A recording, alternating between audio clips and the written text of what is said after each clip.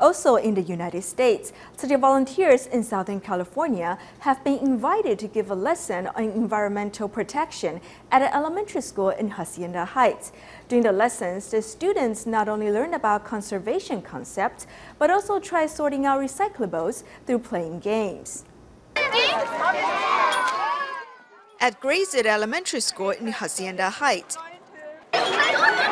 students are learning to sort out recyclables through playing games today.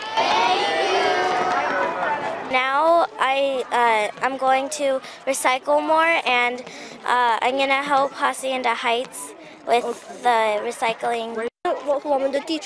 The earth will become dirtier, and we won't be healthy.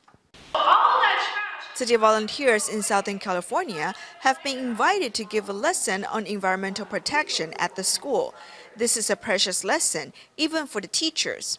Some of the students also struggled with what products go in what boxes. So hopefully today, after today's lesson, they can go home and help their parents out and even teach their parents what goes in what bin. The students' parents also value this lesson, seeing how students waste paper and other resources.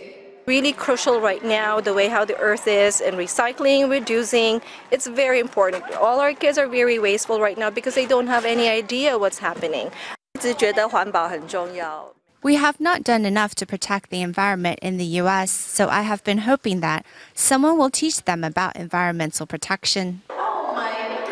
After the practical lessons on environmental protection, the students will be able to join the efforts to save resources and protect the earth.